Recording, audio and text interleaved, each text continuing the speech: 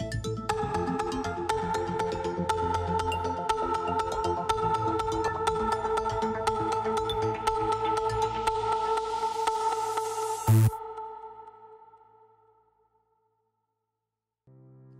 everyone, welcome back to another episode of Tech with Sach. My name is Sachin, a Google developer expert, and in this tutorial, we'll be continuing our Dialogflow CX series.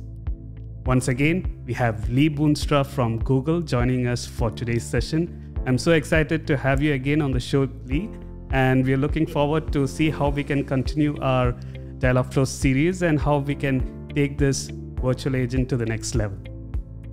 Yes, thank you, Sachin. I'm super excited and welcome back, everyone. Because today, we're gonna work on Dialogflow sessions. This is actually the magic of Dialogflow CX, where we talk about pages and state handlers.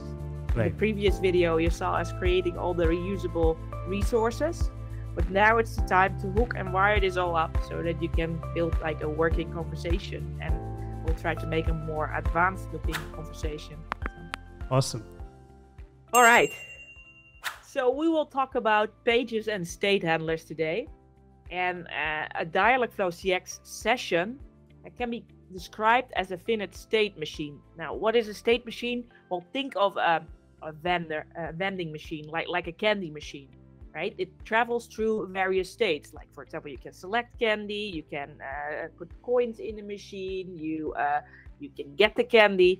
These are all states of such a machine, and such a state moves through various states. The same we can say for pages in Dialogflow. Pages, they describe the states of a CX virtual agent. So when an end user interacts with Dialogflow CX, with the conversation moves from page to page. It follows a certain path. And exactly at one moment, like one page can be active. That will be considered the active page. And that means that page is in a certain flow. That means that also that flow is the active flow. And for each flow, you can define many pages. They're all wired up. And multiple pages together, that makes like a conversation. Awesome. Every flow has a special default start page. And when a flow becomes active, then that flow becomes active, and that also means that it moves to the default start page, so the first page in that flow, which becomes active. And then it transitions through the various pages. That's the idea. Okay, so Lee, go ahead. Just wanted to kind of summarize over here. So in our previous tutorials, we covered about how to set up the entire environment. We looked at flows on a high level. We went ahead and created intents and entity types, and how we can kind of reuse those intents and entities. Now that we've come into page and state handlers, from a very high level, let's think about it from like a movie scene, right? You have each scene by scene, and within each scene, you have different actors and conversations happening, and then you move to a next scene. So can we kind of conclude that pages is very similar to that? Each scene is like within the page. So when you have a page, all the conversations that's happening within that specific scene or conversational flow is considered to be a page. Yes, and then a flow to talk in your symbolic, a flow would then be more like the location where you're filming. So every time when you have a new location, you start a whole new block. And then scenes are the various, the camera angles, the shots that you take. Awesome. Yeah. So the thing is, with pages, they contain fulfillment, and that can be static dialogues, like where you hard code the text. This is what we will do today. But it can also be dynamic, that you fetch through a webhook from a database online. And those fulfillments, that's one part. But we also have parameters. So these are more like the variable parts. Like, for example, if I order a t-shirt, then size could be a parameter. And we have state handlers. And state handlers, these are the controls that make sure that you transition through the various pages. We call that transition routes. And we have three different types of routes in Dialogflow CX. We have the intent routes. This is more like based on whatever you say, based on the intent that we created in the previous video. So pages, they have fulfillments, and these can be static dialogues or webhooks. So static dialogues means like the responses of the chatbot. Those are hard-coded, where through webhooks, that means like the responses can be dynamic. For example, you fetch it from a website, from a database. It also contains, a page also contains parameters. This can be like the variable parts that it holds. So for example, a t-shirt size, size could be a parameter. And we have state handlers. And state handlers, these are the controls that make sure that you can transition from page to page. We do this through transition routes, and we have three different types of routes within Dialogflow CX. Intent routes, condition routes, and event handlers. Now, what is what? Intent routes, this is based on an intent match. So remember last time in our video where we created all these intents based on natural language with training phrases. If there is a match based on the training phrase, if there is a match, then it transitions from a page to a page, and you can set that up. Condition routes, that means like when a certain condition is checked. So for example, I could say like, I can only transition from one page to the another, in the case of the t-shirt bot. I can only continue an order when the t-shirt has a size. If you don't have a size, I cannot continue ordering the t-shirt. So maybe I transition back to another response where I ask for, well, what is the t-shirt size? And then the last one, these are the event handlers. That can be, for example, for a fallback event that should be handled, or maybe there was no input, maybe there's no match, or maybe there is an event handler that the database couldn't fetch the data in the backend, and therefore the webhook failed. Sure. So I think to kind of summarize over here, and you've done a wonderful job so far, Lee, in kind of putting it all together. So now talking about the different kinds of routes, we have the intent routes, condition routes, and event handlers.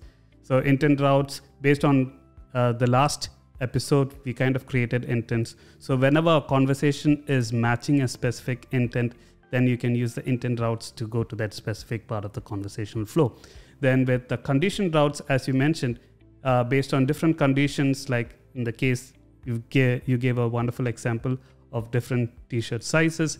Based on different conditions, you want to navigate to a specific part of the conversation, you can do that. And event handlers as well. One more important thing that I wanted our audience to also understand is the fulfillment part, which is one of the most important aspect of Dialogflow CX, and this is where you will start seeing the difference between Dialogflow ES and CX. With the Dialogflow Essentials, you basically had one fulfillment webhook URL that you can use to basically handle your entire conversation. But with Dialogflow CX, the cool thing about CX is you have the ability to have different kind of fulfillment of webhook URLs based on different pages and based on different flows. So that is one of the cool things that you have with Dialogflow CX.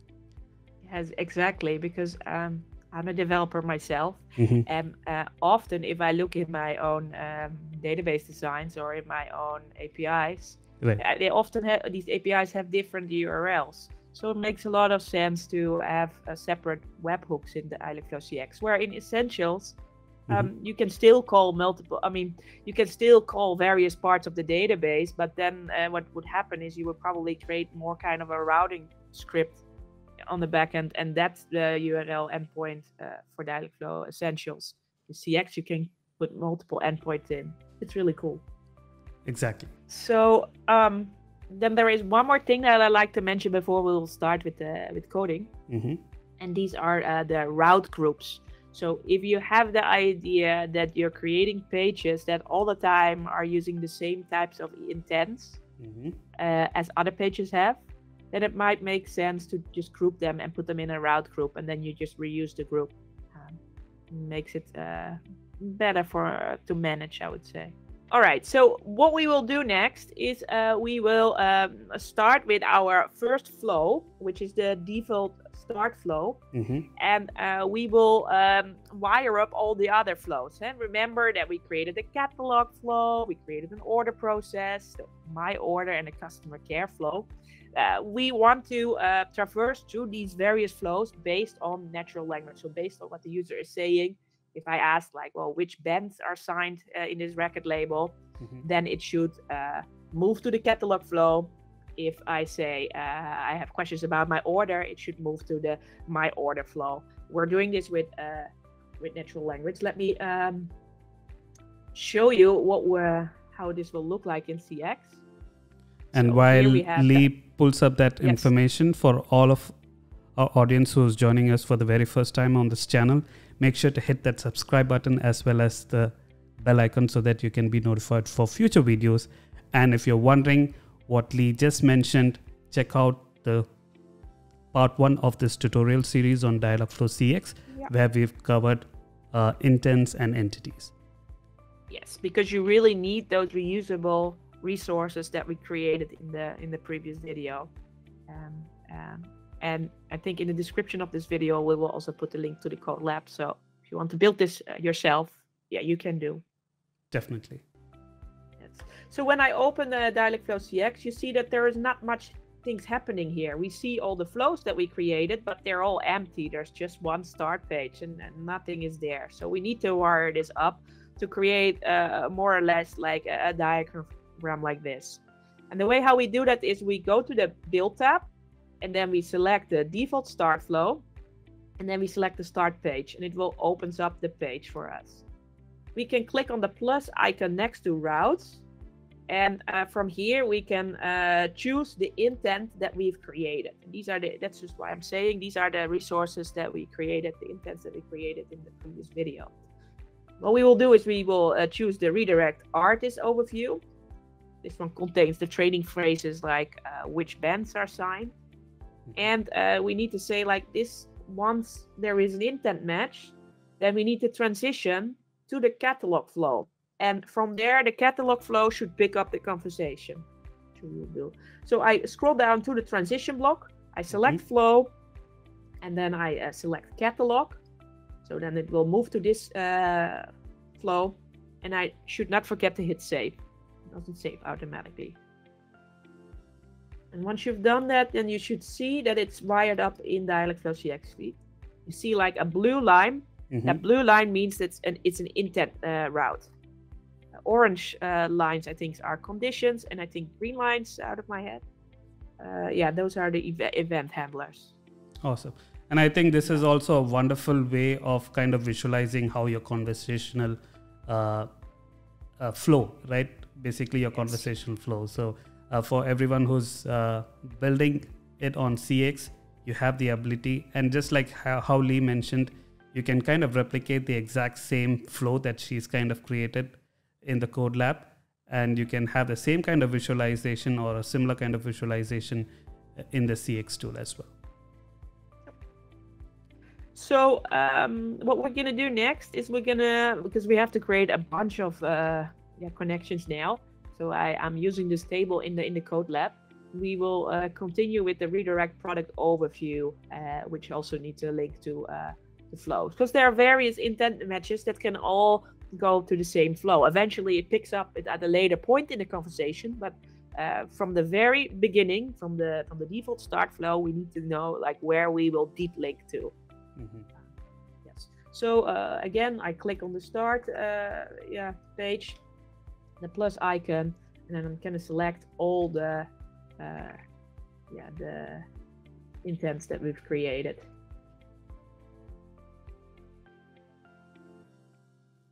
Product overview goes to the catalog. Save. The next one is the shirts. Also to catalog. You won't see anything new in the diagram because they're all linking to catalog yet. The same catalog, yeah. Same catalog, yeah. But it will be. Nice thing is that the filter also works really well. So don't need to search and browse through all the intents like how it was in Essentials. It's very easy to find them. Right. And I think while you do this, Lee, one of the few things that I would like to highlight, and as Lee kinds of maps these intents and routes, as you can see, is whatever the intents that we kind of prepared in our previous code lab. So just think about this. All of the intents that she's routing to the catalog flow is whenever a conversation or whenever the user is having a conversation with your virtual agent, an intent will be matched against one of these intents. So let's say anything to do with product overview, it will get matched with redirect.product.overview. Anything to do with shirts, it will then match the shirts intent. So once the intent is matched, what are we doing? We are saying transition to a specific flow. In this case, we are choosing catalog. So that's what Lee is basically doing at this point. Again, in this code lab, you can go ahead and follow the tutorial, map out all the different intents and route it to the specific or the respective routes or flows. So in this case, once the catalog is done, you would then move on to the customer care, my order, and finally, we'll also see how you can end all of this session.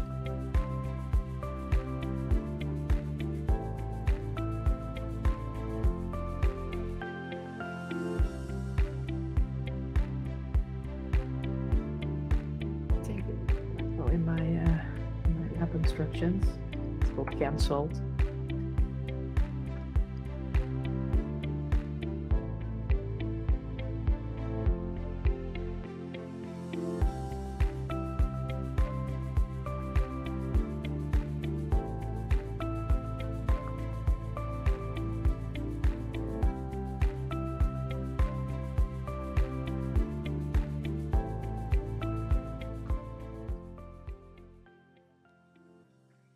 Yes, and here is the last one where I end the session. This makes sense because at this moment we're in the beginning of the flow, and if you say goodbye, for example, there is no flow that you need to close, you just want to leave.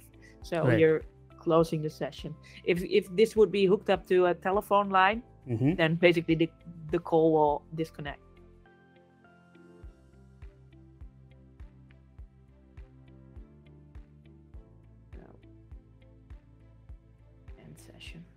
And now I can test myself and see if I did it correctly. And one more thing, Lee, can you just go back to that start flow, the default start flow? So this pretty much summarizes the entire thing, what we've done, right? So within the start flow, irrelevant of whichever the query that the user is coming with, be it artist related, product related, shirts or music related, we have all of those routes that is handled, and based on that we are then routing it to different flows. So in our case, we have created the catalog, customer care, my order, and finally ending the session. Thanks, Lee. Go ahead. Yes.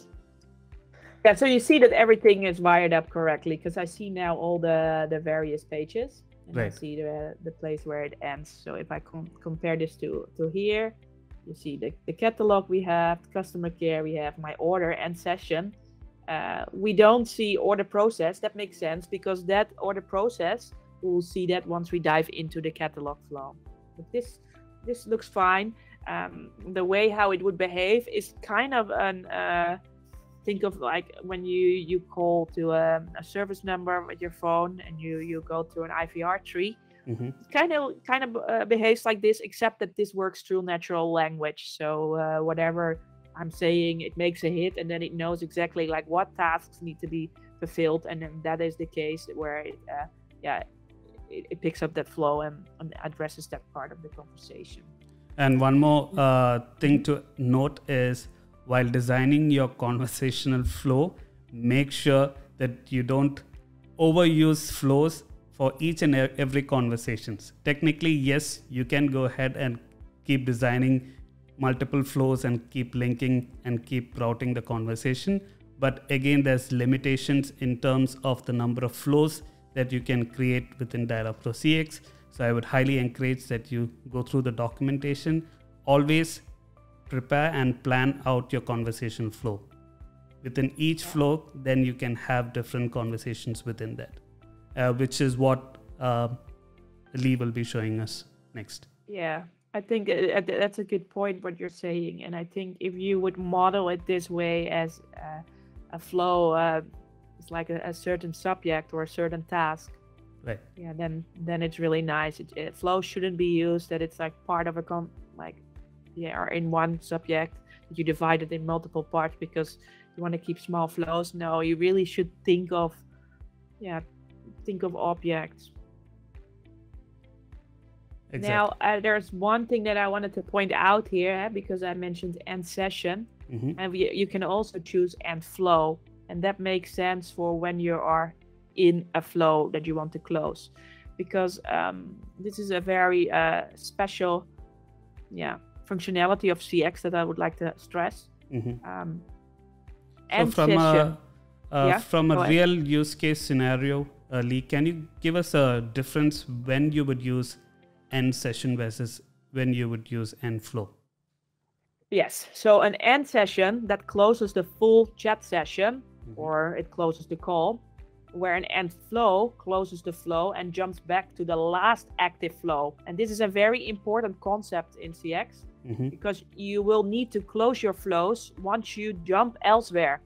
If you don't do this, then you might up with a nested conversation.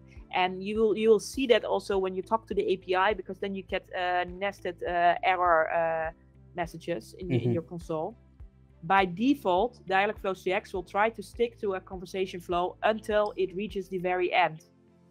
And while in a conversation, you can go to another flow. It follows those pages until it reaches the end. So you need to manually end flows to jump back. End session is like you close the session. Think of it like you hang up the phone. Conversation is over. You lose the details. Well said, Lee. I mean, these are things that you wouldn't probably find in, online or documentation. So that's why we have you as the expert who's given us these pro tips. So thank you so much, Lee. These are really helpful. No, I mean, I've built lots of bots myself, and I experienced these kind of problems, like nested errors, and then you wonder, what's wrong? But that has to deal with closing the flows. So be careful which one you pick. And flow when you want to jump back to the previous flow where you left before. And when you create complicated conversations, you will see the magic of this, that you can jump back and forth. Cool. So what we will build, we will create, and I wrote down the script first. That's usually how I work. I write out the script, and then I start with pen and paper, or with a prototype tool that I've created. I start just drawing up like a simple flow chart, so I know like how pages are related to each other. And once I know that, then I start configuring it in the tool. So the text copy or the script that we will follow is basically we say hi, and at that moment the virtual agent will greet us with a welcome message. Say like, welcome, I'm the virtual agent of G Records, the fictional rock label, and you can order artist merchandise. You can ask me questions about order or shipping, and I can tell you more on which artists are currently signed with us. So how can I help? That moment I will say like, which bands are signed with the record label? The following bands are signed: Alice Cooper, G's and Roses, the Foo Fighters, or the Google Dolls. Then the bot, what it will do is it will take my hand and will streamline the conversation. So it will always come with a return question, so it knows that I am guiding the conversation. So in this case, it will ask like, from which of these artists would you like to order merchandise? Then I say Alice Cooper. Okay, that's great. We sell shirts, music, or the tour movie. Which merchandise item do you want? I can show some suggestion chips here, like either shirts, music, or the tour movie. And I say I want to buy a shirt. Then it needs to know like, will this be a long sleeve or a t-shirt? I could deviate the conversation here. I could say like, well, what is the price difference between t-shirts and long sleeves? And it will tell me a t-shirt is $25 and a long sleeve $30. Which one of these two do you want, long sleeve or t-shirt? And I said a t-shirt. What shirt size do you want? Let's say M. And then, okay, a t-shirt of Alice Googler M costs $25. Shall I continue the order? That is the end of this catalog flow. At that moment, I will move over to the order process flow. And awesome. The text will look a little different for music or to movie, because when you pick music, then it will not ask you like, is it a t-shirt or a long sleeve? No, then it will ask you like, well, is this a CD or a digital album? And if you say it will be the tour movie, yeah, then there's nothing to choose from. It will directly, continue or reach the end of the flow. So if I would draw this all together in a prototype tool, then you see that the flow kind of looks like this, and you can see that suddenly conversations can become complicated or complex. Very complicated. Because, I mean, that's why you see with all these wires that go in crisscross, because in a natural conversation, if I would communicate to the G-Records virtual agent, I might not need to ask like which artists are signed, because I'm an Alice Googler fan. I know that Alice Googler is a band signed with this record label. I continue on to order the t-shirt, so I could say like, yeah, I want to order the Alice Googler t-shirt size S. Then I don't need to go through all these follow-up pages and questions. I know I already gave all the answers. As a programmer, it basically means I gave already all the slots for the parameters that need to be built in the database. Right. So I can continue the order process. But I could also ask like, oh, which artists are signed? Oh, and what are the merchandise items that you sell? And at any point, I can always ask, like, well, what is the price difference? I could ask that at this moment, like t-shirt or long sleeve, what is the price difference? I can say like, I want the t-shirt, I want size S, what is the price? That means I'm not going to retype and create more pages about price. No, I want to reuse these pages. Price is a reusable page. Like I can, from any moment in time, I can ask like, well, what is the price? How much does it cost? I'm reusing this. So that makes it kind of complex. Exactly. And now buyers, I think parts, reusing parts. Go ahead. Exactly. So I think this is one of the classic examples of, how we can use Dialogflow CX versus the Dialogflow ES, the essentials. Now think about handling all of these different flows and conversations within the Dialogflow essentials. Technically possible, yes, but you'll have to be writing all of this logics through your webhook or through your backend. Now with the CX, we have this wonderful tool where we can kind of, visualize, chart the entire flow. And as you said, the whole idea about going through these chatbots is not about going step by step. We can program it if that was the case. With natural conversation, the user might just want to have one simple conversation and get to that information at a quick and easy way. And this is where all of these different complexities and natural language conversation and understanding comes into play. Yeah, and I guess this is really the magic of Dialogflow CX and the tool. And people always ask me like, well, which tool should I use? Should I use Essentials or should I use CX? And I would say it really depends on the complexity of your bot. If you're building very complex bots, you might want to choose CX, because if you would choose Essentials, that would mean that you would need a developer writing lots of backend code to either reuse things by using maybe events, or you will have lots of duplicate text in Dialogflow Essentials. That's also not something that's ideal. So this is definitely, here you can see the magic of CX.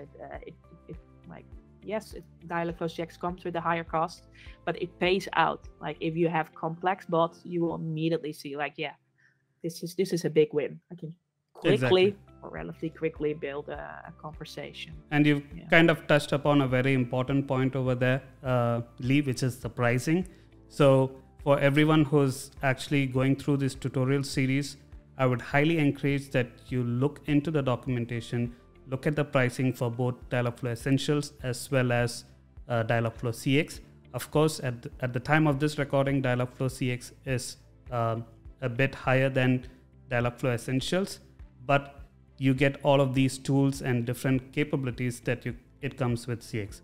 As Lee rightly said, if your chatbot or virtual agent is supposed to just do a simple task or a specific flow, you can go with Dialogflow Essentials. And with Dialogflow CX, if you have huge complex conversations that you need to handle, and you have different departments, different teams who wants to work on each of those specific set of conversations, all of that is possible with Dialogflow CX.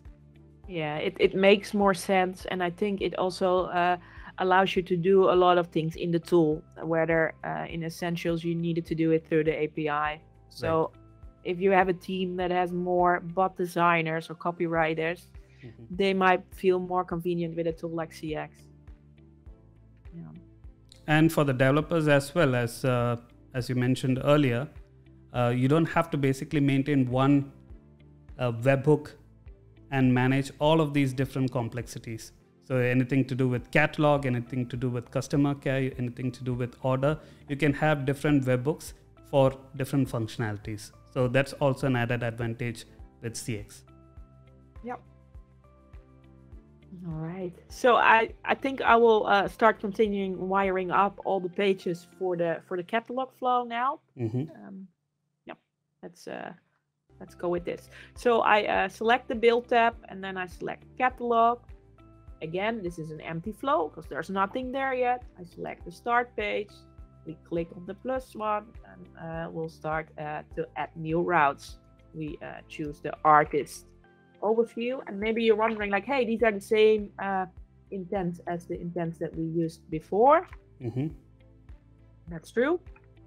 And the first time what we did was we would move from the default start flow to the catalog flow, but now we need to capture it to find it to start the right part of the conversation. Do I start with which artists are signed, or do I immediately jump to I want to order the t-shirt size S? Yeah. So and we choose redirect artist overview. Then we scroll down through transition, and this time we're not selecting flow, but we're selecting page. And the pages are not there yet, so we're going to create these now. So what you can do is you can click on the pages drop down, and then you choose plus new page, and then I give it a name, and this name will be artist overview, and I hit save. And if you'll see now I created one new page with an intent match to artist overview. And now we will start creating all the other transitions to all the other pages. And this will take a bit of time. So we'll definitely probably be speeding up this entire session, but as you can see, for each and every item that Lee is routing right now, it's the same process. You'll be wondering, why is there when she clicked on catalog there was only start? Because in the previous one we were working on the default start flow. So each flow has a start, so within that you write the conditions or the different routes. So as we've seen so far, we've all been doing intent routing, correct, Lee? So we've been doing intent routes. Right. We've been adding the different intents that we've created in the previous tutorial. We are matching it up with the right flow, and then in this case, compared to the previous one, Lee is actually redirecting it to specific pages. So now you will start seeing that within each of the flow, especially when it comes to catalog, within catalog you'll have different pages where different things and functionalities will take place.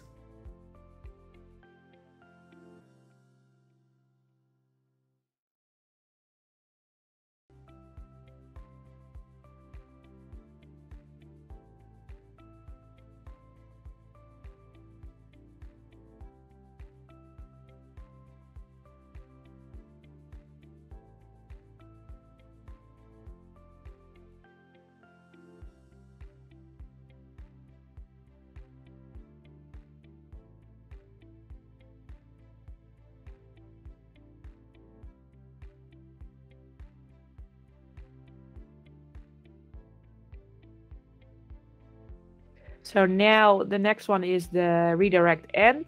So I want to be able to end the full conversation and hang up the phone basically. And what I also want is I want to create a route that jumps back to the main menu. Not really a main menu, but let's call it that way, like the default start flow.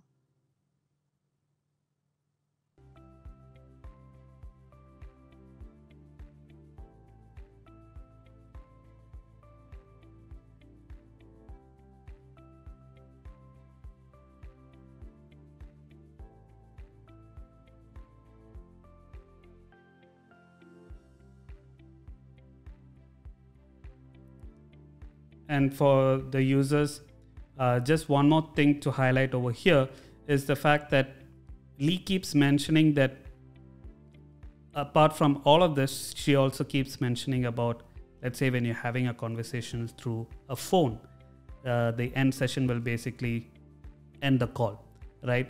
So you must be wondering, okay, we are here to build virtual chatbots or virtual agents. What's to do with the whole phone scenario?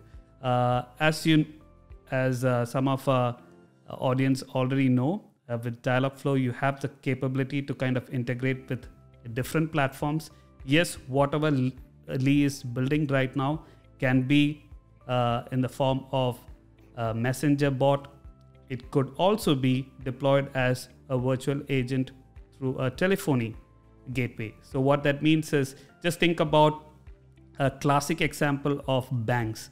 Right now, whenever we call the banks, it goes through the classic IVR setup. Press 1, press 2, press 3. Then when you go within that, again, you'll basically say, okay, press 1 for credit card activation, press 2 for so-and-so. And it keeps getting frustrated. In my case, I personally know right now what are those numbers, and I just go ahead and do that. But with Dialogflow virtual agents, what you can do is the user can basically call the number and directly ask for a query, and the virtual agent will be able to give you the response immediately. So you don't have to go through like a traditional IVR setup. So that is also one of the cool advantages of using a virtual agent. Yes. So we're almost done now. Now you see, like I'm still like in one level deep, right? We're not any deeper. The next level of Nest is what I'm going to create now. So I'm going to select now the artist overview node, the artist overview page, and I will link this to the product overview. So I select the artist overview one. I can click on the plus with routes, select the product of artist, and then the page already exists, product overview, and I'll hit save. And now you can see that things start to look differently. Let me move back to originally. See, so you see like here, these are the first level where you can jump into, but I could go to product overview directly, or I can go to product overview by first asking like which artists are signed, and then it will bring me to the product overview. Let's continue this. What we will do now is I click on the artist overview page, and I'm gonna edit the fulfillment. So now I'm gonna show like a static message. Now it becomes interesting because this is also the moment now we can start interacting with the chatbot and testing it in our simulator. So in the agent says, we just copy this page, like the following bands are signed. Googler,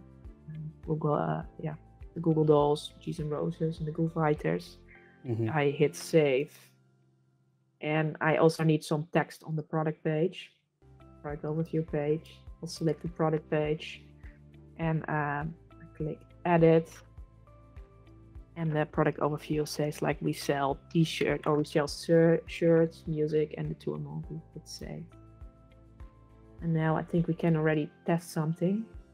Click on test agent. That will open the simulator, and I say hi here.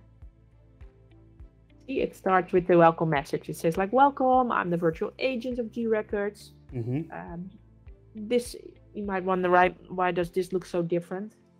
It just shows you the JSON code, but this is really depending on the integration that you choose. So if you pick the built-in Dialogflow Messenger, like the web widget, to show it on your website, then you see nice suggestion chips. If you build something custom yourself, then you need to look into this JSON in order to maybe build your own carousel.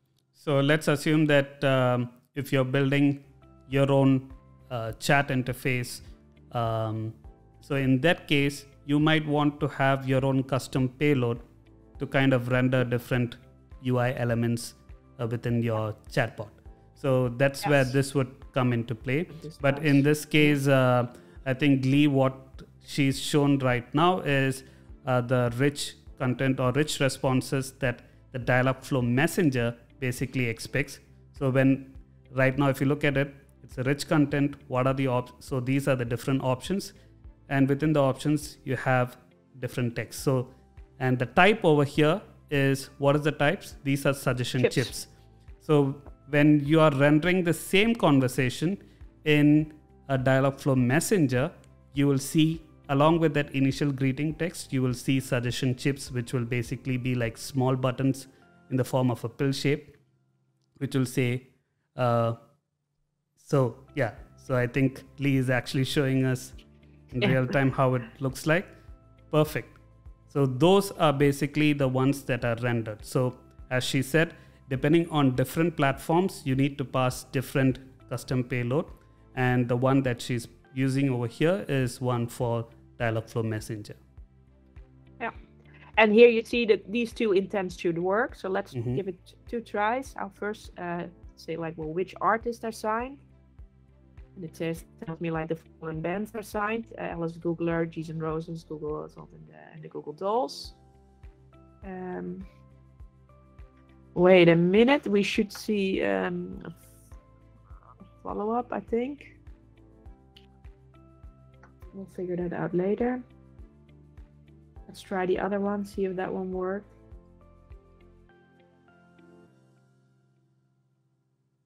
Maybe we just need to continue the lab and I'm too early with testing it, I think.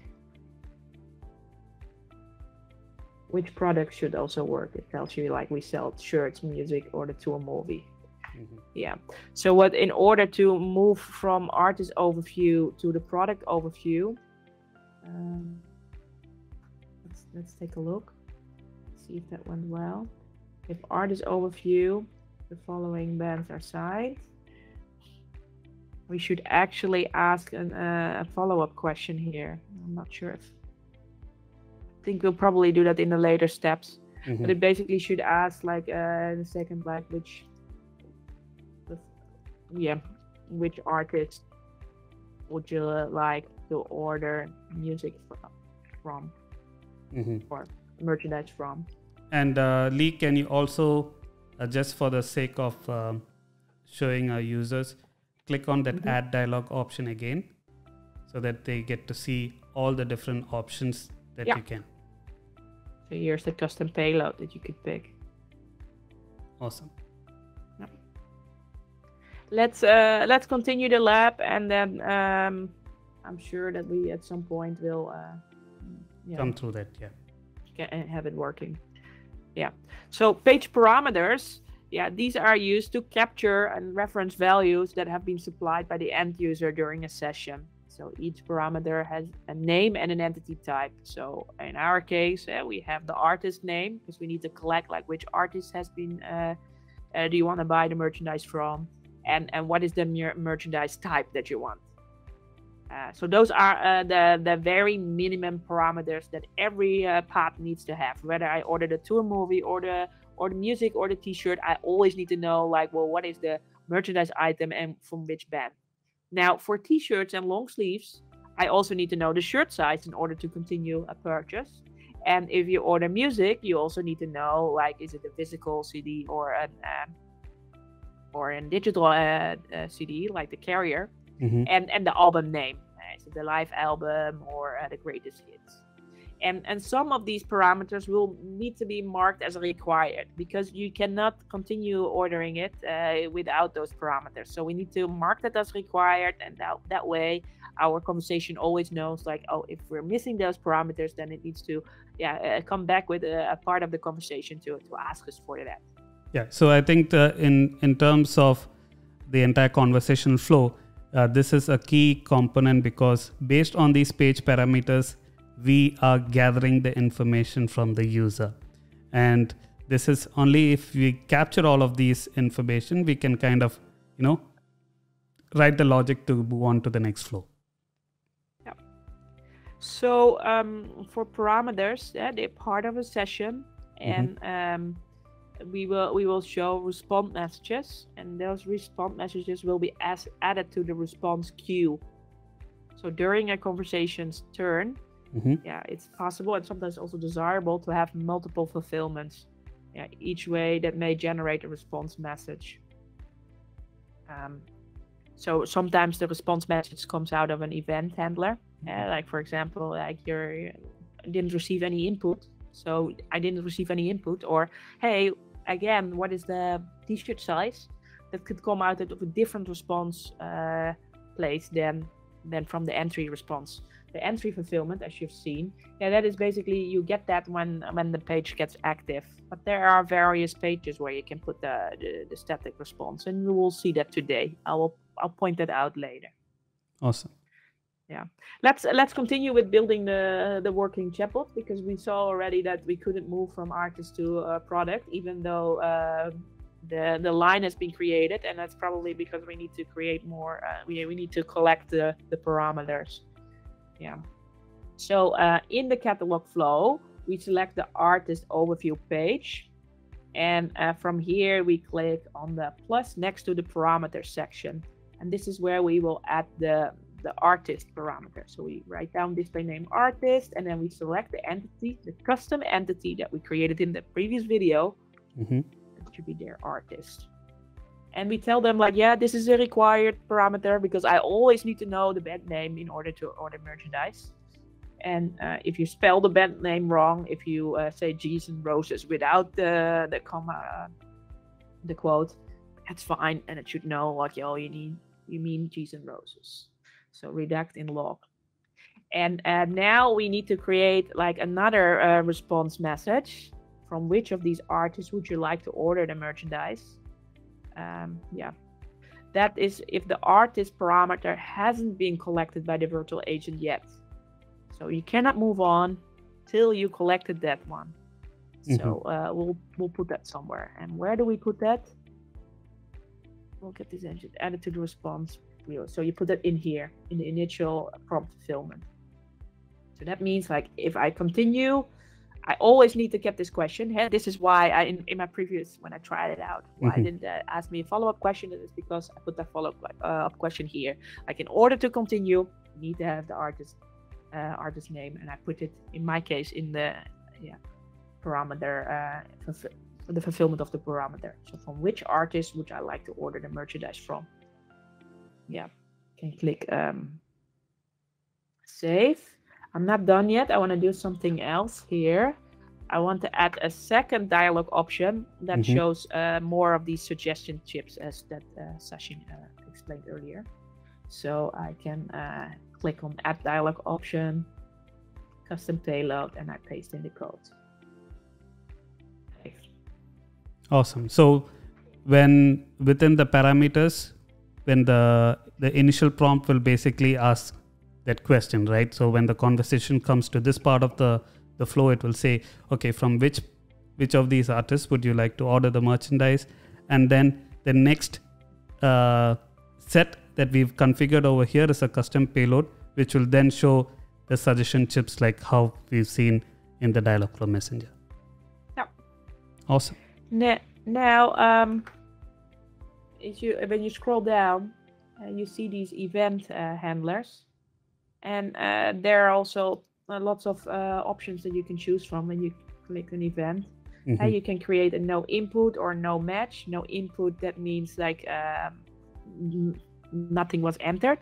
Where no match means like, yeah, I'm saying something, but there is no intent match made. Like there's no intent that has those training phrases, and therefore there was no match. And you can create like specific event handler messages. I think in our example, we will create both. So we first create the no match, and our text will be a bit different in this case. So in the case of no match, you can say the no match default. You can have a variants in no match. Like if the second time was again no match, then I can create create no match 1, or I think even no match 2 is possible. So I think this is also me like, sorry. No, I was saying, Lee, this is also a pretty important tool or feature, which is because, as we all know, there's for sure you'll have conversations where the user would probably take time to digest the information, and then they might be, let's say in a phone conversation, the user might actually be taking time to say, okay, what should I say next? So at that time, there might be so you said that there's a no input event, right? Yeah. So that would then get matched. So then you can have a follow-up conversation with saying that, okay, I missed that, or I didn't hear that properly. Can you repeat this? And then reprompt the user with the exact message. So now what Lee is showing is, if the conversation that you just said just doesn't match, there's no intent matched for that, then you can have custom responses within each of these event handlers. Yeah, and you see that also in the text that I am returning. So in this case of a no match, I tell them like, well, I missed that. Please specify the artist, and you can choose between Alice Googler, G's and Roses, Google Dolls, or the Foo Fighters. Which of these artists do you want to buy merchandise from? This is very important in the case of building voice bots or voice in telephony contact centers, because there are no suggestion chips, and the user doesn't know what how to move from one page to the other, because there is no interface, there's no screen. Like messages like these are very essential.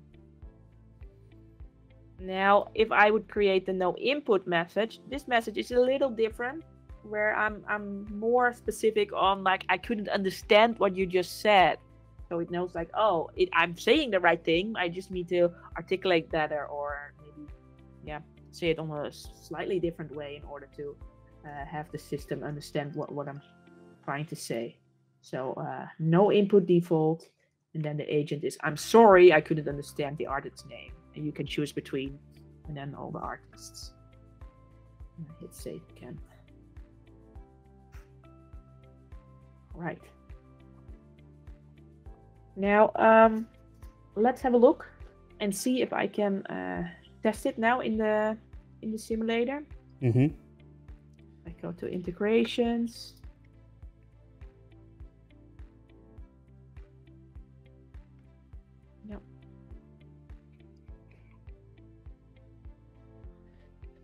It's the welcome message. I first ask which artist, and then ask me like, okay, well, which artist would you like to order merchandise from? See, I by accident added this message extra. I need to remove this.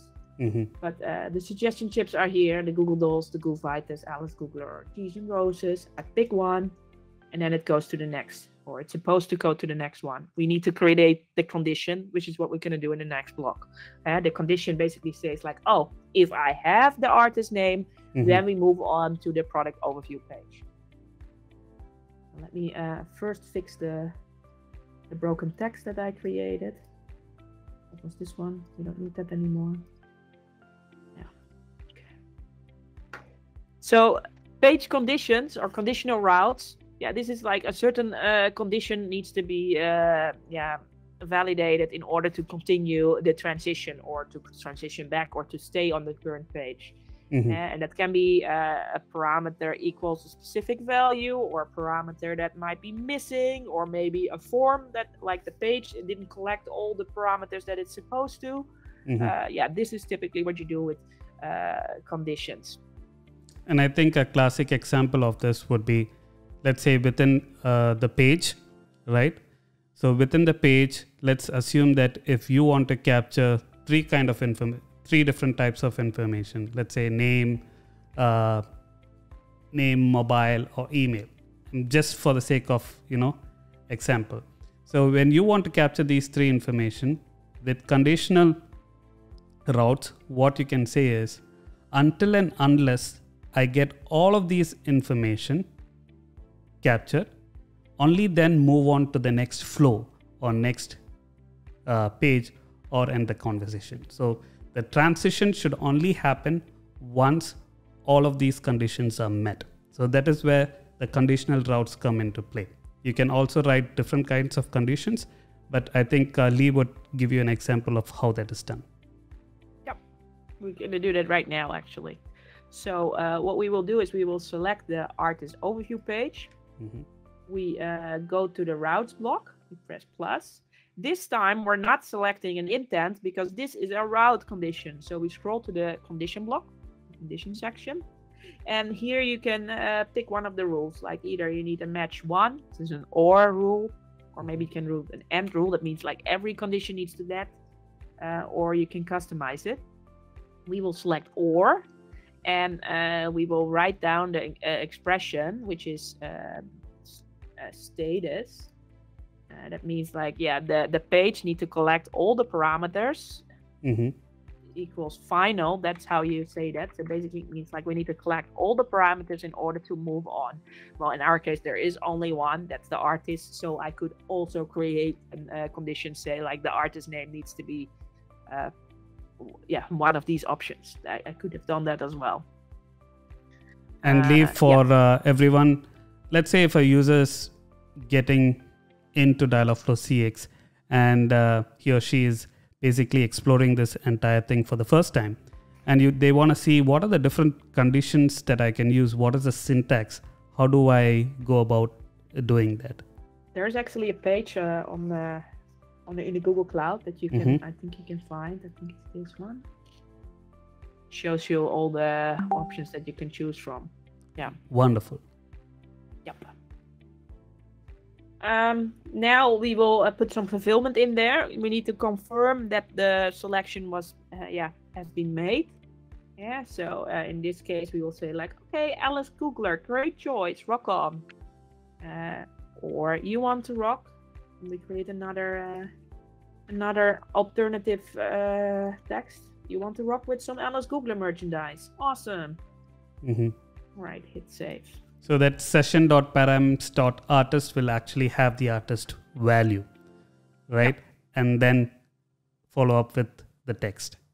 Yeah, and the last thing, I forgot almost to do that, but this is the most important part. Now we need to make the transition. We need to say like, okay, and now go to the product overview page. Mm-hmm. So we select product overview as a transition and then hit save. And we should see this now in our diagram. Yeah, you see, like we have start and go to artist overview, and from artist overview, there is a route that is directly set if you directly ask for the. Let's say if I say like, I want a T-shirt, then it goes into product overview, or if it came through like which artists were signed. Oh, I want to have a T-shirt. I want to have merchandise of Alice Googler. Okay, and then it goes to artist overview. And I think now we are slowly starting to see the different color codes that you were talking about. Yep. Right? Blue for intent matches and orange for the conditions. Yeah, and again, let's test this. I can test it in the simulator. Let's say hi. Which artists are signed with your label? Tells me like, oh, these are the artists. I want something from Alice Googler. Okay, Alice Googler, great choice, rock on. We sell shirts, music, or the tour movie. Great. That's it so far. We need to move on and add more routes and pages in order to traverse through this conversation.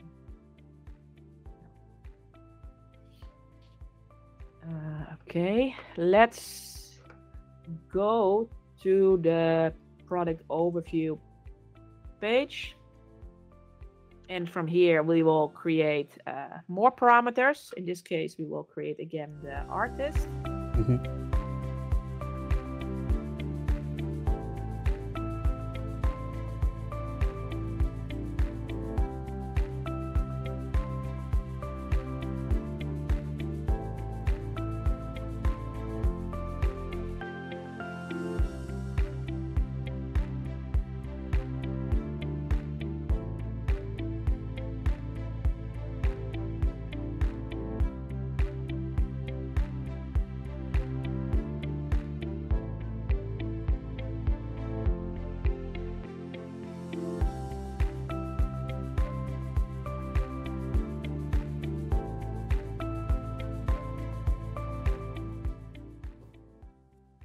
now for this one, we will create a route which will transition to the product page when an artist is provided and the merchandise item is provided.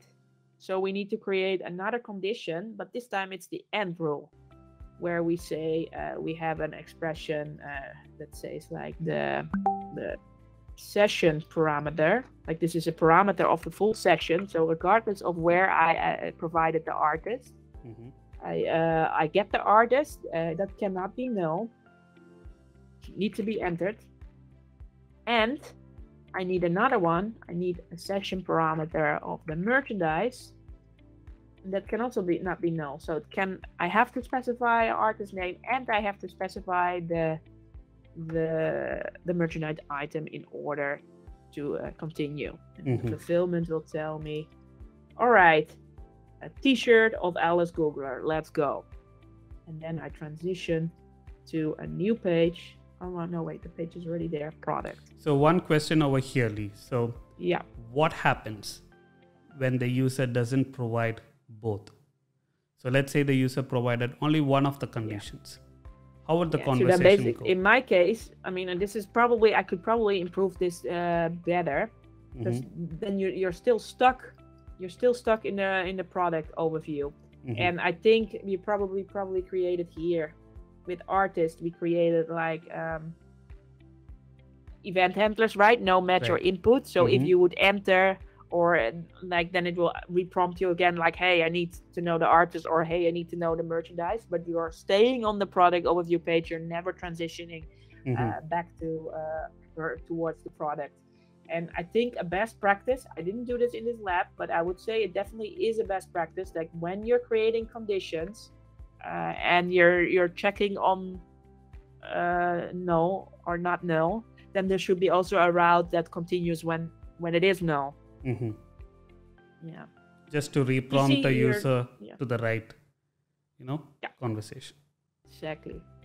But you will see in our case, this will work because like if you stay on the chatbot and you don't enter anything, you hit enter, it will still continue to reprompt the previous question in order to ask you this. You see this now also, it's nice now in the diagram, you see like product overview, and you can only go to product, or you can go from product overview only to product if one of the conditions is met, or I directly go to product, but that means that in the product page I also need to check for the parameters if those parameters are present. If they are present, it's fine, but if they're not been given, then I need to ask and reprompt for it again.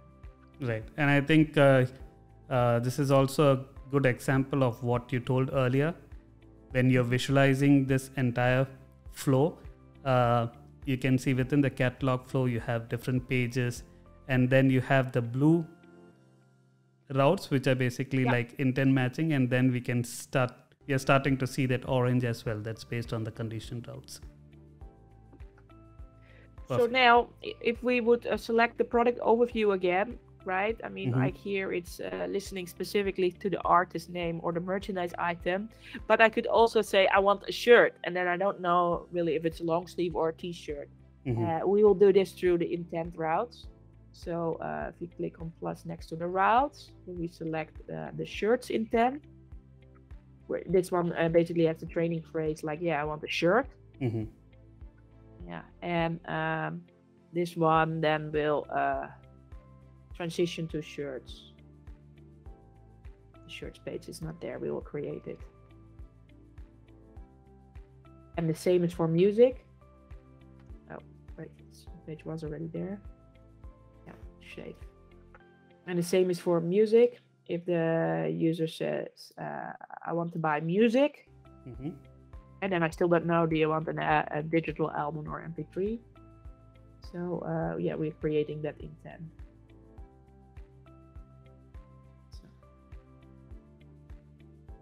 And then I remember that in our diagram, we also would always deviate to the price.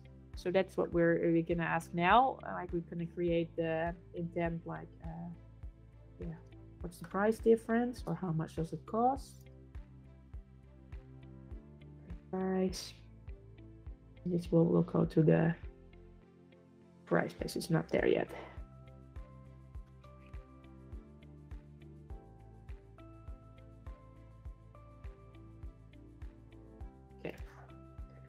Let's see what we have. So yeah, now it's already more advanced, right? So I can go directly to product or music or price or shirts. Right. Yeah. Might look a little different in your case. But it should be fine.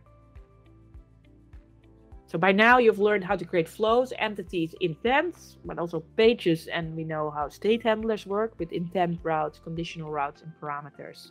And later in this tutorial, we will do some conditional branching in the fulfillment. I will now just continue to finalize this flow.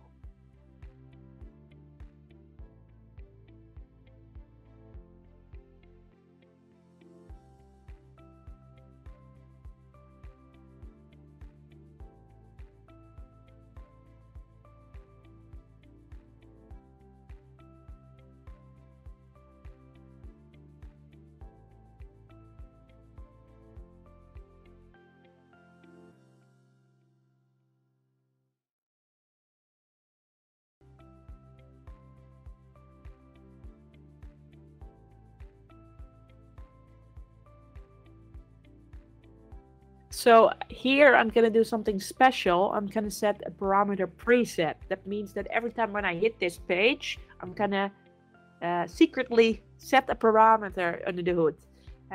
This means in the case of shirts, when the user said, I want to buy a shirt, then I'm setting the flag, the category is shirt. So later on, I can check like if it was a shirt, was a t-shirt or a long sleeve provided. So it's a preset. And the way how I set this up is I can click on the page, shirts page. I click on entry fulfillment. So as soon as the page becomes active, then I'm going to set a parameter preset. And here I'm going to create the parameter is called category, and the value will be shirts. So the moment the conversation comes to the shirt page, the entry fulfillment will automatically give that static fulfillment, which is like, do you want a long sleeve or a t-shirt? I think we've also showed suggestion chips over there, and then you're kind of setting up the parameters. Yeah, I'm going to show this in the simulator so you can see it actually. So say hi, see how far we can go, which part is you have. Let's Googler. Which merchandise do you want? I say shirts. Look that here you see the parameters that have been collected so far. I specified Alice Googler, that has been set. Now I said, what merchandise item do you want? The suggestion chip will ask music or shirts. Because I don't want to show endless amount of suggestion chips. I could have said t-shirt, long sleeve, album, digital album. But I think it's a best practice of voice or conversation design to just not give more than 3 suggestion chips. Correct. So in this case, I group them as shirts or music, and the suggestion chip basically says shirts. So I would say shirts, and now you see the preset parameter will be set to category shirts. That's handy for me later on in case I want to check if the user came to the shirts category and pick either one of these. Yeah. All right.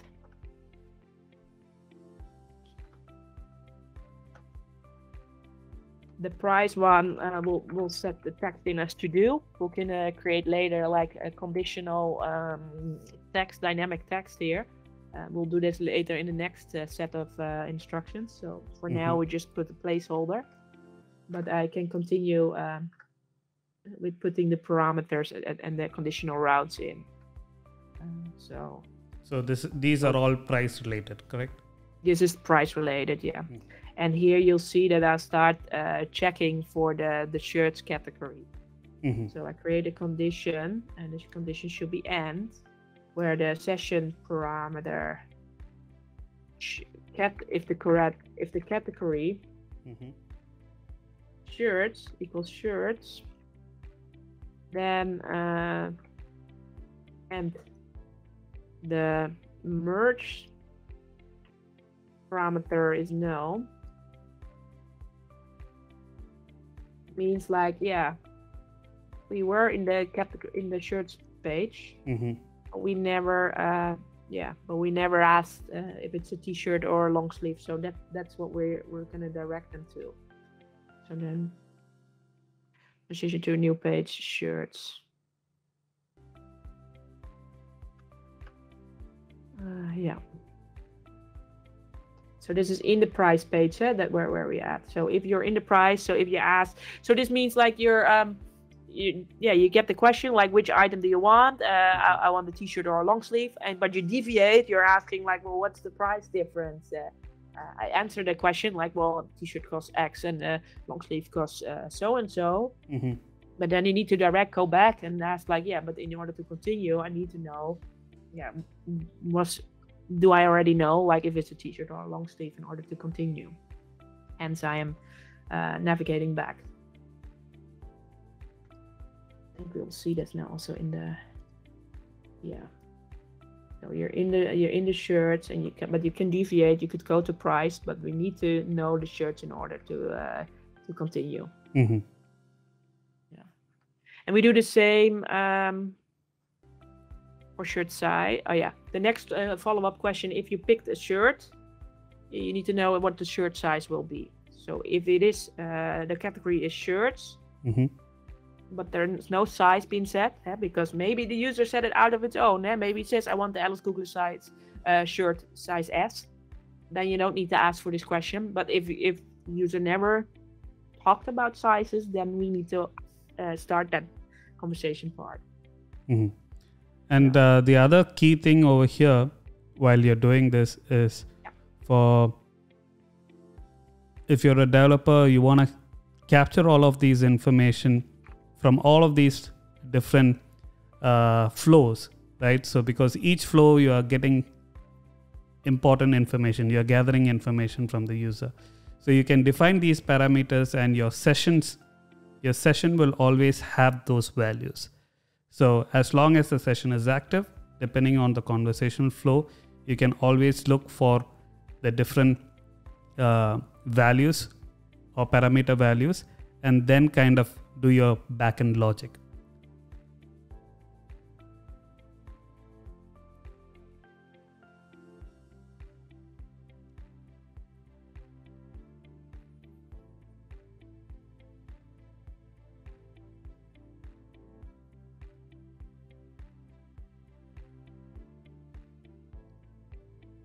And typically, if you're using Dialogflow Essentials or any other tool, you'd kind of understand that all of this would typically be done in your backend webhook.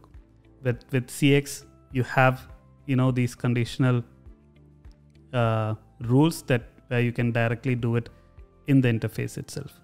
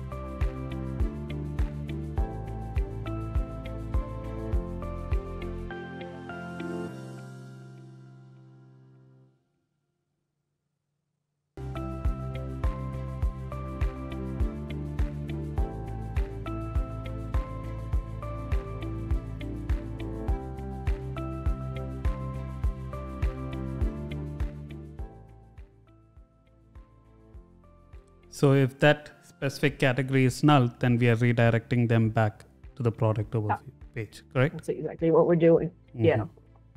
Awesome. So you can either choose music or shirts for now, or go back. Now in the shirt size, then we create the following entry fulfillment. shirt size do you want?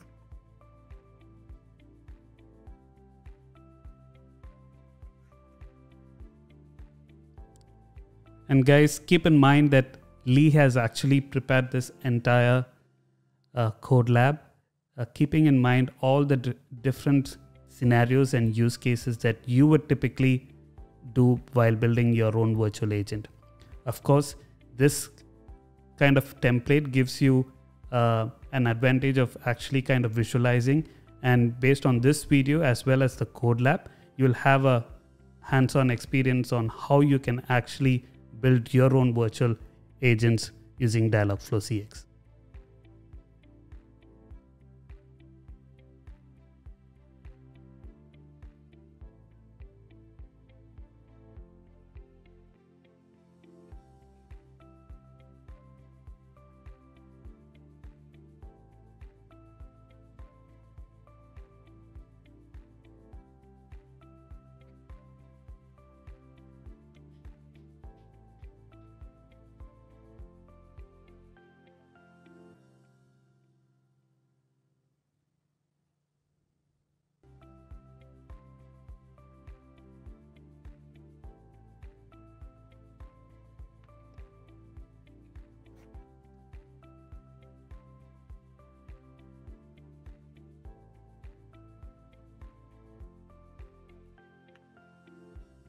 One of the other thing that this entire code lab also covers is the fact that a very good practice to do is for each of the pages based on different conversations, you should always make sure that we handled the exceptions.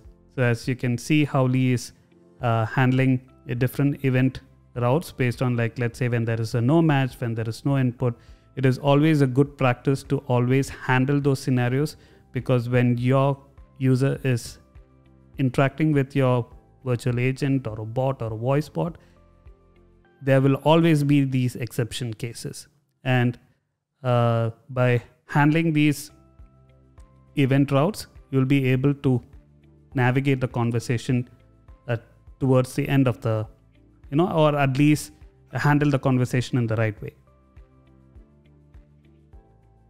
Yeah, and I would say, like, of course, like if you're building like a chatbot for a website and you work with suggestion chips, the chance of deviating it's much smaller, right? The chance that the user doesn't give the right input is smaller because you're steering the conversation more to visual elements. Right. But that's not the case on a voice bot. And on a voice bot, especially if you don't ask follow-up questions and steer and guide the user doesn't know what to ask or enter, and he would ask questions that the bot wasn't even programmed for. So right. Very, very important. And I think some of our audience would already be aware of this, Lee, because we did cover some of these conversational design guidelines, especially when we were designing like voice bots. And also for the Google Assistant, the similar rule basically applies for that as well. So you're going to have a conversation through voice. You don't have any visual interface. How do you make sure that the conversation is clear enough so that the user can then go through the next conversation flow? So very important thing to keep in mind. You're making a good point, and I would say definitely like the pages and the guidelines in the books that the best practices that Google Assistant wrote on their website are definitely very useful also for when building voice bots with Dialogflow for contact centers. Yeah, you can definitely learn from that and use those best practices. Yeah.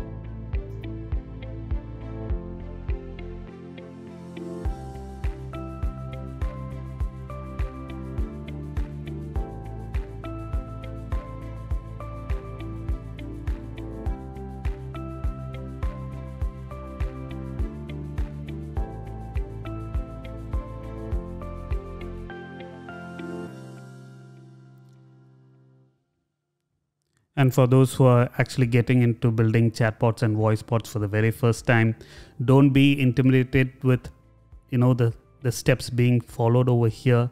This is to make sure that you guys go through each and every different possible routes. And Lee has done a tremendous job in how you can actually keep this as a template or a documentation. So this video would be like a video documentation on Dialogflow CX. Yeah, I think because people always ask me like, well, why is this code lab so many steps and why is it so complicated what you're building? But in order to showcase you the magic of CX, you really need to have a complex agent. And not only that, if you look at it in a different lens, if you actually look at it or think about it, right now within these 2 video sessions, we've actually covered building out a complex virtual agent. I mean, it's not long. You're not going to take days or weeks building this, right? So once you understand the different logics and how the conversation flows, once you understand all of the features that we are showing in the video today, it is very easy for you to then go ahead and then build your conversations. Yeah.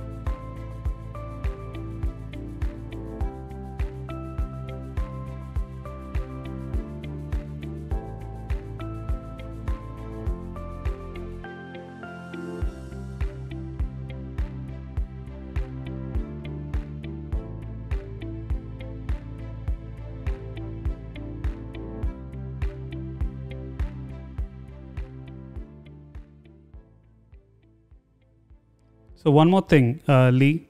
So we've been noticing that wherever we are supposed to capture the information, we are having the is required field, right? You check that required field. Yeah. Can you explain for the users what is redact in log2 and what is list will do?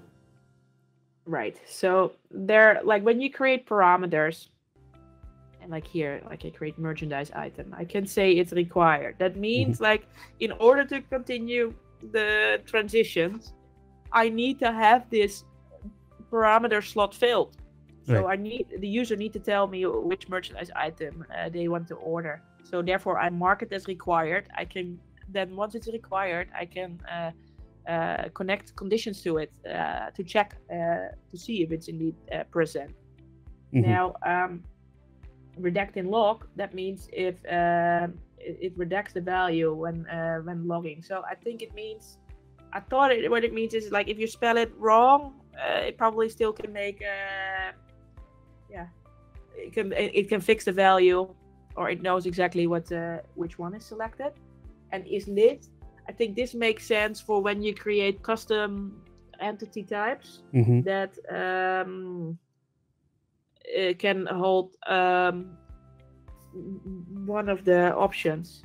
So let's say you have multiple Yeah. options, like a list, then you need to Yeah, it's like a enable that. list. Yeah. Yeah, like an option, Options, in yeah. option bullets in HTML. Right. Yeah.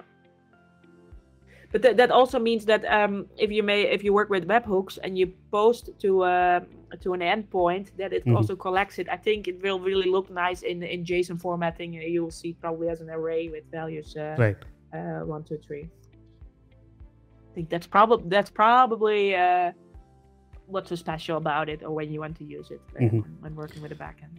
Again, we had the same concept in Dialogflow Essentials in the form of slot filling as well. So yeah.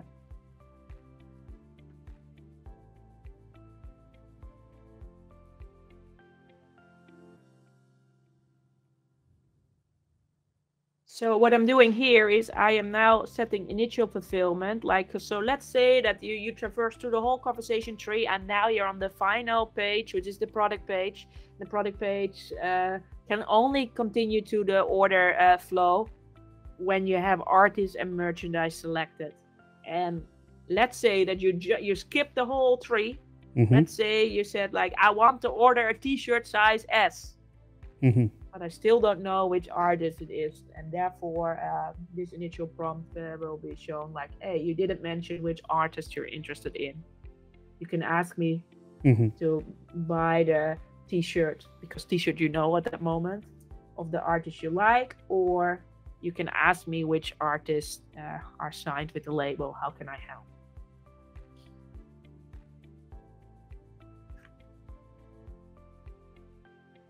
You see the complexity here, like skipping parts of the conversation, right. but you do want to make an order in the system, so you need to have these values gathered.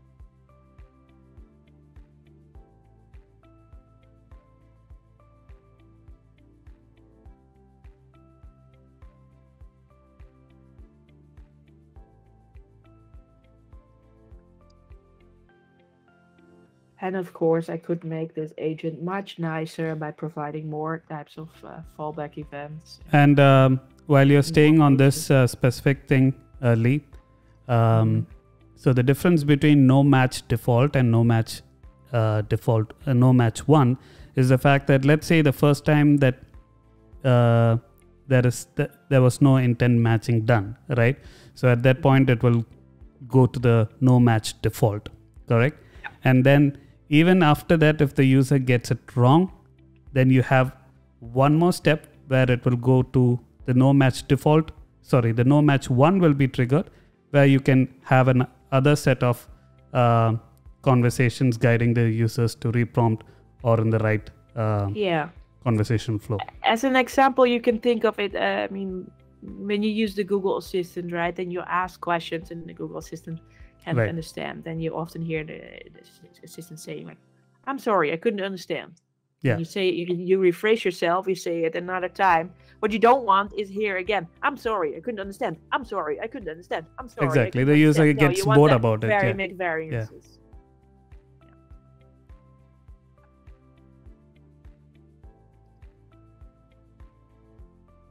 All right, so now we need the conditions. I think we're very close towards the end of these instructions.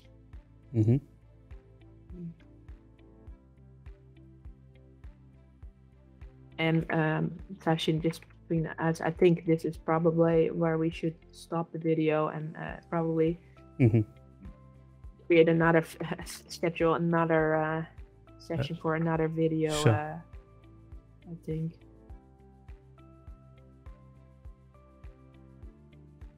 Because it took much longer than we anticipated. Yeah, but I think we kind of covered some really good details as well. So I agree.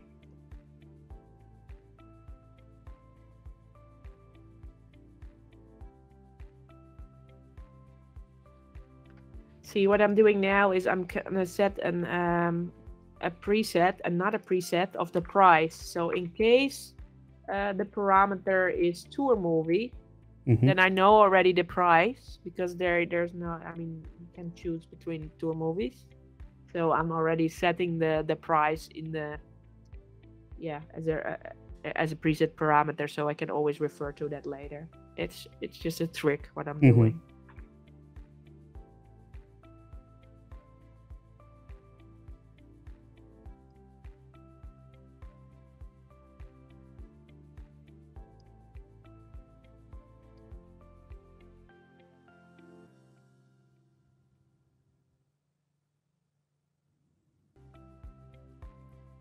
So once all the parameters are captured, once all the values are captured, then it will automatically go into the confirmation page. Yep, that's what I'm doing. So now I'm creating like a bunch of conditions, like one condition where I check for if it's a t-shirt, one if it's music, and one if it's the tour movie, and it always continues to so basically I'm just checking all the possibilities in order to continue an order, because I don't want to make an order where the artist or the merchandise or whatever is like if it's a t-shirt, I need to have the size in order to continue. Right. That's what I'm doing here. I'm saying like, yeah, if there is an artist specified and the merchandise item is a t-shirt, then I need to know, then the shirt size cannot be no. I need to have a t-shirt size. And if that's the case, then I'm gonna, again, I'm doing this trick, because I know now it's a t-shirt. So, or then the price is 25. In real life scenario, you probably would fetch the price from the database. Right. But since this is a hard-coded example, I'm just doing this simple trick and always getting access to the price. And for people who are wondering how we can pass that value to the database or get that, so that's where you can see that option called Enable Webhook is there. So that you can provide that information. Yeah. So you can provide your webhook URL in that specific slot. Yep. And if you go to Manage tab,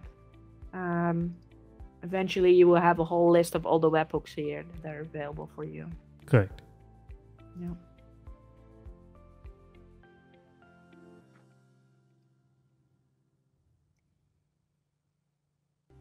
Let me see.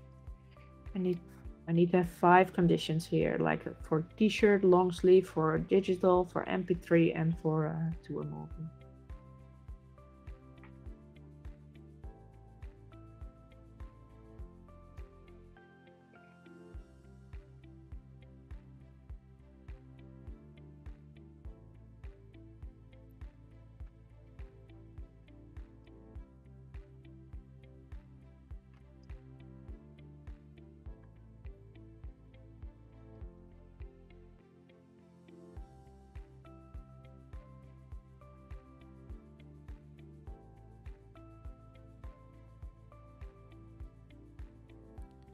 I think in one of the previous ones you didn't add the double quotes for the price.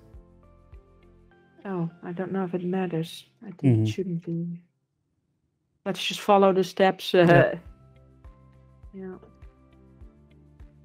Probably works because I think everything. Yeah, I think it's a string, so it should be. Yeah.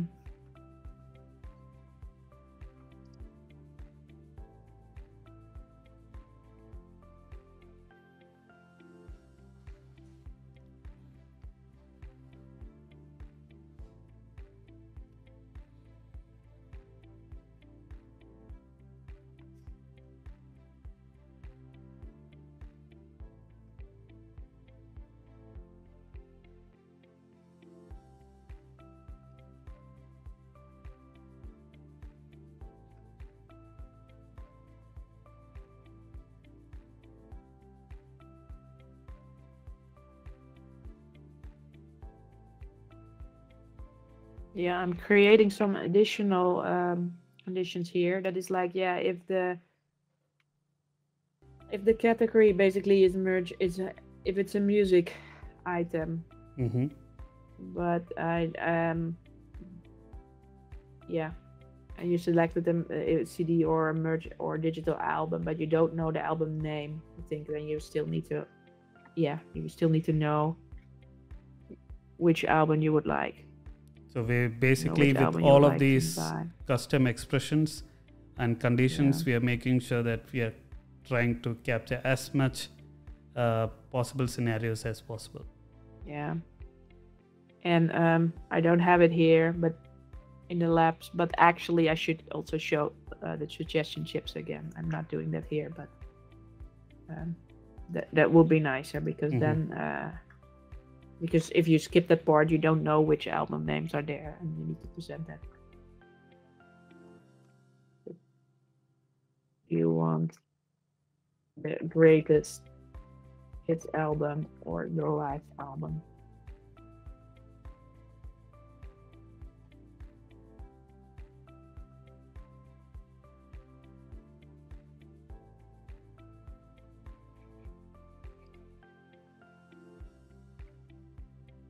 And the same is for the shirt. Like if I know if it's a long sleeve or t-shirt, but I don't know the shirt size, I would also need to know which shirt size you need. Which size do you want?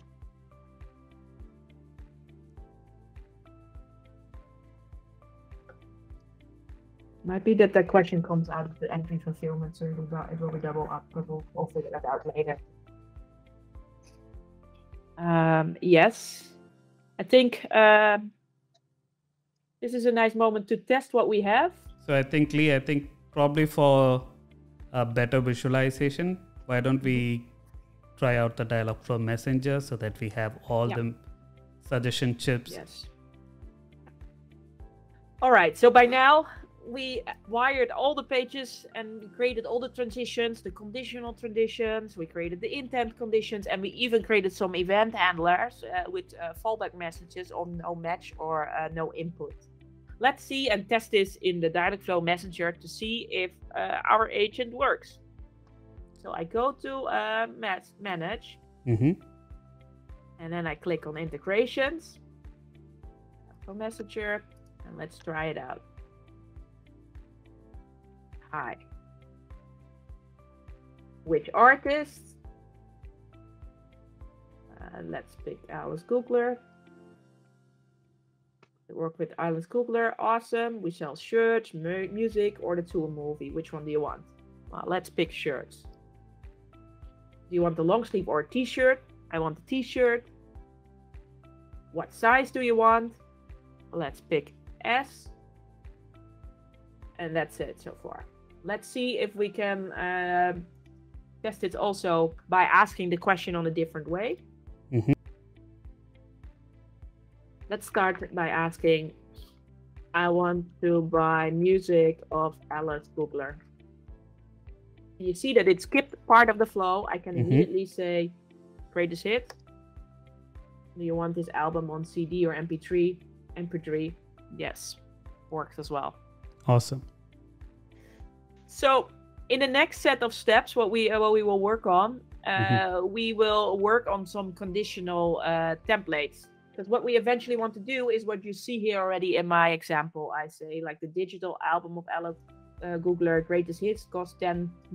Shall I continue the order? This is a variable part, right? Because if I would have picked a t-shirt of the Google Dolls size S, then the response message would look different. And that is something that you can do with conditional responses. We'll see that in the next video. Awesome.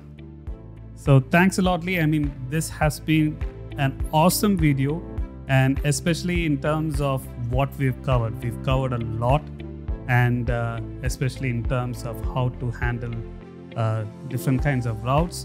We've talked about pages, we've seen flows, how to handle the conversation, the conditional routes especially. So we've covered basically a lot in this specific tutorial, and I'm looking forward to how we take this specific virtual agent from here into the next level in the next set of tutorials. So thank you, Lee, once again for being on the channel, and for everyone who's joining us for the very first time. If you did enjoy this video, make sure to hit that like button as well as subscribe to the channel for more contents. So with that being said, my name is Sachin, and see you all in the next one.